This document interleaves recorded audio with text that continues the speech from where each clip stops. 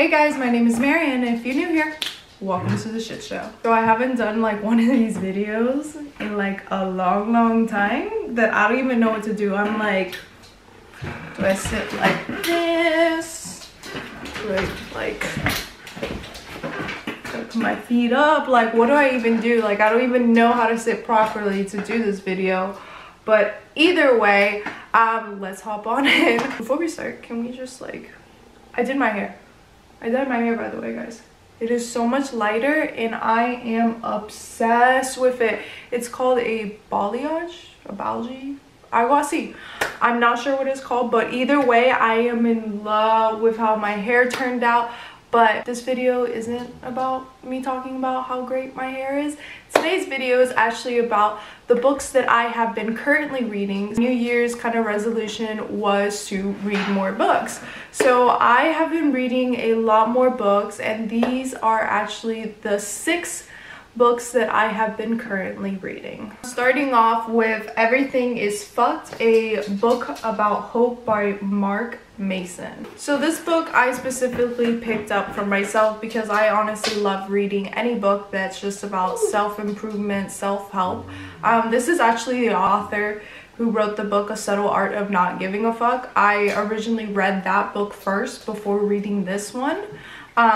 This is just like teaching you that even though like our circumstances are really difficult, there's always hope in the end. There's like, you could go through the worst thing possible in the world. Anybody could go through the most traumatic thing in the world, like your whole world turned upside down, and this book will give you the hope you need. Like, keep pushing forward no matter what. And if you're looking for like some motivation because you're like down, everything in your life seems like nothing is going right, you don't know what to do, like, this is the book you want to pick up if you're looking for some hope. Next book is actually not a self-help book, but it is Big Little Lies by Lane Morati, I'm sure. But either way, this is actually a TV show, guys. I was reading this when I was up in New York, and I didn't know it was a TV show until one of the girls told me, and it also says an HBO series, so that should have been a hint for me, but clearly I did not get it. It is a TV show. I'm a person who loves to read the book and then watch the TV show or the movie just so I could compare it and point out every little thing that they did wrong and how they changed things. Like, I love doing that with books and movies. But anyways, I personally always love the book more than the movie, since the book is always better than the movie, in my opinion. But this book is so good. It is so good. You need to pick this up. It is a murder mystery going on. There's like some stuff going on, like some intense stuff. It had me like on edge. Like, I could not put it down. Like, I was reading it. I did not want to put down this book. So if you're looking for a thriller, murder mystery, a little bit of romance, just a teensy weensy bit, this is a book for you. So pick this up. It is so good. You will not regret it. I literally could not put it down. Now this book, The Inner Peace Experiment. From Chaos to Calm, 30 Days in New York City's Concrete Jungle by Joe Metcalf. I don't even know what to say about this book. I'm at loss for words with this book. This book touched me. This book made me want to start reading again, because I'm an avid reader and I stopped reading, and then when I picked up this book I started reading again, and it just, honestly, it touched my heart. The author of this book, he wrote so beautifully. There was a section in this book where it was really like, oh my god, you're reading my mind. Who are you? And like, how did you get in my mind? Everything that I'm thinking is up in here, like, he's saying. Short book, it's not like long. It literally has 140 pages. Like, you could read this in a day. But this took me a long time to read. Like, it took me a lot. Because it just like touched me. It was just so good, guys. And if you're afraid to do something and you just need like something to help you get there, or like to push your dreams, you need to pick up this book. Get this book. It's so good. It's so amazing. Anyways, let's hop on to the next book. All right, the next book I have, don't hate me, all right? Don't hate me. Don't judge me either, okay? This book is called Every Breath, and it's by Nicholas Sparks. Like every Nicholas Sparks book, movie, series, what? Does he do series? I don't think so. I think he only does novels. But whatever the case may be, you know it's going to be good. You know it's going to be romantic. And you know it's going to make you cry. Or maybe that's just me. Because I'm an emotional person, okay? I have feelings. This book is obviously a romantic story. I read this at the beginning of the summer. It's two people who like got together like at like a young age and then kind of like drifted apart, had their own like lives, and then now they're coming together.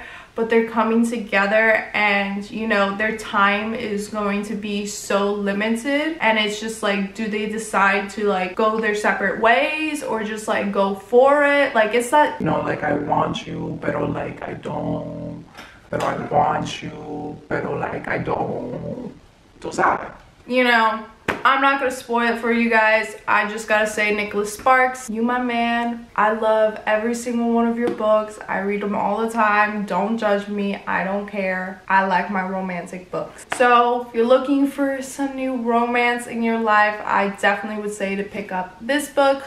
Okay, this book.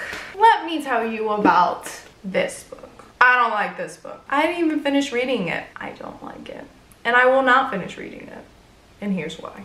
Like, this book is legitimately terrible. If you're looking to be sold every single paragraph at the end of every chapter, then you should read this book, because this book is literally about how he became rich. He's going to tell you the steps of becoming rich and profiting off of real estate. And then at the end of the chapter have two testimonials, and these are two people who use his program, signed up for his coaching, you know, business on the side, and became, you know, rich people now. And so this book is literally to convince you to take his program and become rich. He writes so aggressively, like so aggressive. He makes valid points. I will give him that. There's some things that I did highlight, but like no. Like here I highlighted, like I did highlight. I didn't get very far in this. Chapter 5. So I was on page 94. But man, this guy's annoying. All he does is just sell you. Like, I don't want to join your program. Instead, I want to take... I feel like that was really mean. But other than that, don't read this book. Don't even waste your time on this book. This book is to sell you into purchasing this book so you can read it and then join his coaching business. If you read this book, this man will convince you to probably spend a lot of money so he can coach you. So you decide, but don't do it. Now, the last book, which is also the current book that I am reading, is this one. Yes, it's another romantic book. It is called Once and For All by Sarah Deslin. She is a romantic writer, author. I like to say, like, you know, there's like Nicholas Sparks, you know, the male romantic person who writes like novels, and then there's like the female author who does the same thing, and it's Sarah Deslin. And you know, she writes really good. It's a pretty easy read. I started this last night, so I read one chapter last night, and now I'm on chapter 2. You know, I've been reading her for a long time, the same way I've been reading Nicholas Sparks for a long time. Every single one of their books do not ever disappoint me. I feel like, you know, they made me believe in love more. Cheesy, right? MaryAnn. Looking for something romantic, then read this book. If you're not, don't read this book. I will let you know how this book is in the end. Again, I'm only on chapter 1, but I do love this author and I highly recommend her, so definitely go check her out. All right guys, so that is it for today's video. Thank you so much for watching and being with me as I be weird per usual. Either way, make sure to hit that subscribe button down below and give this video a big thumbs up. And also, if I have any new subscribers here, I want you guys to comment down below, hey, new subscribers, so I can welcome you to my channel. I really appreciate that. Also, make sure to follow my Instagram. I will post it right here for you guys to check it out and give me a follow. But either way, thank you so much for watching this video, and I will see you guys very soon. Adios.